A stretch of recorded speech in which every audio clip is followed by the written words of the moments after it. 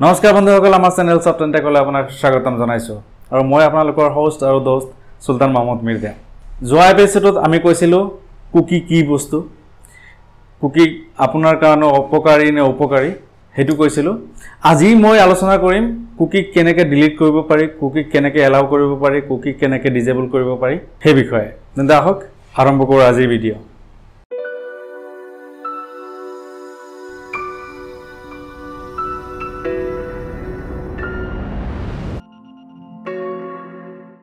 বন্ধুসকল, কুকি কি বস্তু আপোনালোকে যদি মোৰ আগৰ ভিডিঅ'টো চোৱা নাই তেন্তে ওপৰত এই ভিডিঅ'টো চাই লওক, তাৰপিছত আপোনালোকে এইখন ভিডিঅ' চাওক আৰু একদম শেষলৈকে চাওক, যাতে মই কি বুজাব খুজি আছোঁ, মই কি ক'ব গৈছোঁ সেই কথাখিনি যাতে আপোনালোকে অন্ততঃ বুজি পায়, কাৰণ ইয়াৰ সৈতে জড়িত হৈছে আপোনাৰ সুৰক্ষাৰ কথা।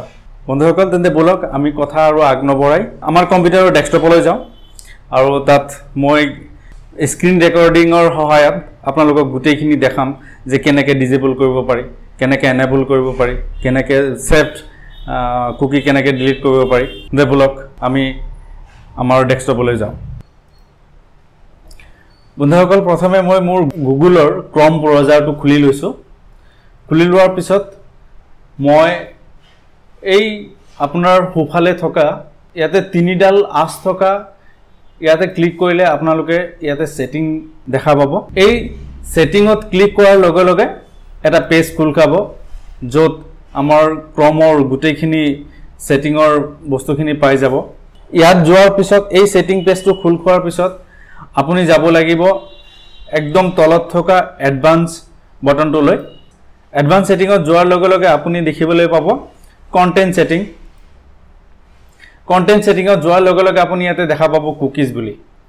আপুনি এই কুকিজত ক্লিক কৰাৰ লগে লগে ইয়াতে আপোনাৰ দেখা পাব কুকিজৰ গোটেই সেটিং। আপুনি ইয়াতে আপুনি কুকি এলাউ কৰিব নে ডিজএলাউ কৰিব, আপুনি তাৰপিছত ব্লক থাৰ্ড পাৰ্টি কুকিজ মোৰ ইয়াতে ডিজেবল কৰা আছে, মানে ব্লক কৰা আছে, মই ব্লক কৰি ৰাখিছোঁ। আৰু ইয়াতে আৰু আমাৰ যিবোৰ ভাল কুকিজ যিবোৰ আছে সেইবোৰ মই এলাউ কৰি থৈ দিছোঁ। তাৰপিছত আপুনি ইয়াতে দেখা পাব C all cookies and side data. আপুনি ইয়াতে ক্লিক কৰাৰ লগে লগে আপুনি কিমানখিনি কুকিজ বৰ্তমানলৈকে এলাউ কৰিছে গোটেইখিনি আপুনি ইয়াতে দেখিবলৈ পাব। যে মই গোটেইখিনি দেখাব খোজা নাই, ইয়াতে যাই আপুনি ইয়াতে দেখা পাব ৰিমুভ অল বুলি। ৰিমুভ অল মাৰাৰ লগে লগে ইতিমধ্যে আমাৰ কম্পিউটাৰ কেচ মেমৰিত যিমান কুকিজ জমা হৈছে গোটেইখিনি কুকিজ ইয়াৰ পৰা ৰিমুভ হৈ যাব। গতিকে মই গোটেই কুকিজ মই ৰিমুভ কৰি দিলোঁ মোৰ কম্পিউটাৰটোৰ পৰা। এইটো গ'ল আমি ক্ৰমত কেনেকৈ আমাৰ কুকিজৰ ছেটিং কৰিব পাৰোঁ, কেনেকৈ আমি কুকিজবোৰ এলাউ কৰিব পাৰোঁ, ডিজেবল কৰিব পাৰোঁ, ৰিমুভ কৰিব পাৰোঁ সেইটো। বন্ধুসকল, এইখিনি আছিল আমি কম্পিউটাৰত কেনেকৈ ক্ৰম ব্ৰাউজাৰত কুকিজ এলাউ কৰিব পাৰোঁ নাইবা ডিজেবল কৰিব পাৰোঁ সেই বিষয়ে। এতিয়া আমি মোবাইলত কেনেকৈ এইটো কৰিব পাৰোঁ সেই বিষয়ে মই আপোনালোকক দেখাইছোঁ। তেন্তে বলক আপোনাৰ মোবাইলৰ ক্ৰম ব্ৰাউজাৰ আপুনি খুলি লওক। খুলি লোৱাৰ লগে লগে আপুনি ওপৰত দেখা পাব যে তাত তিনিটা আঁচ দিয়া আছে, সেই তিনিটা আঁচত ক্লিক কৰক। ক্লিক কৰাৰ লগে লগে তলফালে আপুনি দেখিবলৈ পাব ছেটিংছ বুলি। আপুনি ছেটিংছত গ'ল, ছেটিংছত যোৱাৰ লগে লগে আপুনি ইয়াতে দেখা পাব প্ৰাইভেচি বুলি। প্ৰাইভেচিত যোৱাৰ লগে লগে ইয়াতে আপোনাৰ গোটেইখিনি আপোনাৰ কি প্ৰাইভেচি ছেটিংটো আছে সেই গোটেইখিনি দেখা পাব। আপুনি ক্লিয়াৰ ব্ৰাউজিং ডাটা আপুনি ক্লিক কৰিব।